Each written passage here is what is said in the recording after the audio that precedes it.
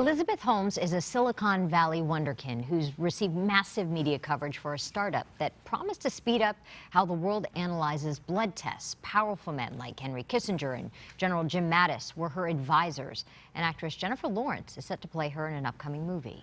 But everything unraveled when the Securities and Exchange Commission accused her company, Theranos, of an elaborate deception that defrauded investors out of $700 million. So if Holmes was the darling of healthcare disruption, what more should we know about other companies now maneuvering to take over medicine in America? Dr. Josh Luke is a former hospital CEO and the author of a new book titled Health, Wealth. Welcome. Good morning. Thank you for having me. So what is at the core of the SEC complaint against Elizabeth Holmes and Theranos? From what I've read, and as you said, healthcare disruption right now is such a big deal, particularly coming out of Silicon Valley, who traditionally hasn't been too involved in healthcare. What happened with Theranos, from what I've read about the complaint so far, is they had this potential technology that was potentially going to be groundbreaking. The triple aim of healthcare, which the Affordable Care Act, Obamacare, was based on three things. It was based on improving care, it was based on reducing cost, and improving overall delivery.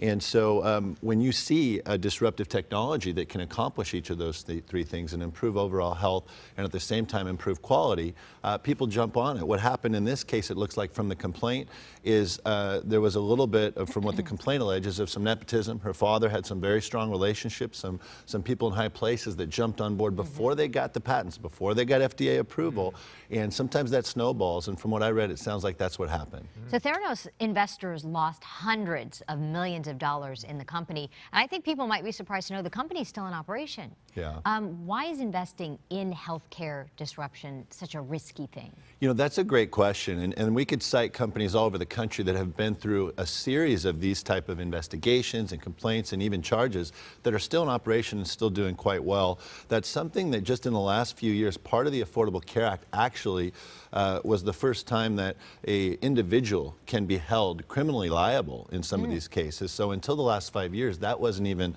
an option. So I think they're moving more in the direction of holding people more personally liable for situations like this. And yet you see so much investment money continuing to go into this space because the payoff is potentially huge if something hits.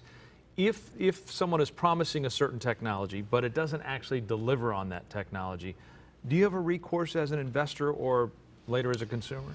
No, and I think that's what Silicon Valley's learned is that the healthcare industry. I was a hospital CEO for 10 years. I teach at USC now, and what I talk to my graduate students a lot about, because most of them work in hospitals now here in Southern California, is about ask yourself who the buyer is in healthcare.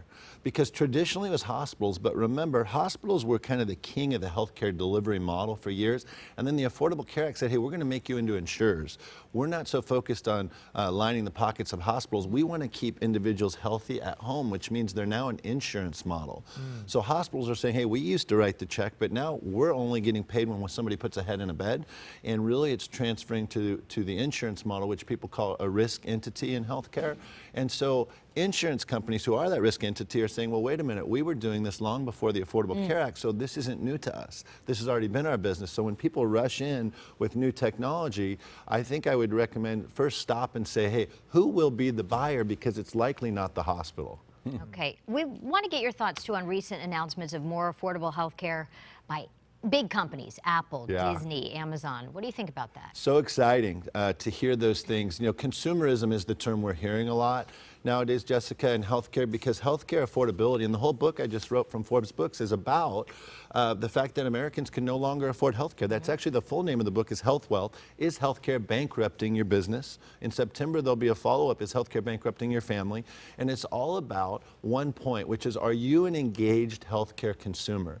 And that's the first question we all need to ask ourselves. When we go buy a house, we shop neighborhoods, we shop the number of rooms, we shop the school district. When we buy a car, we shop features. Why don't we do that when we're shopping for healthcare? And the reason is there's 6 words that I will allocate that to, which is, don't worry, your insurance will pay for it. Right. Those are really the 6 words that killed American healthcare. So when big companies like Amazon, Apple, Microsoft, Disney step in and say enough is enough, our employees can't afford healthcare, we can't afford healthcare, this is an awesome sign that consumerism has arrived. All right, we'll be watching that. Once again, the book is titled Health Wealth, 9 Steps to Financial Recovery. Dr. Josh Luke is a healthcare futurist. and an adjunct faculty member at USC Sol Price School of Public Policy. He also hosts the Health Wealth podcast and radio show, as well as a daily video minute on LinkedIn. Thanks for coming in. Thanks. Thank you so much for having me.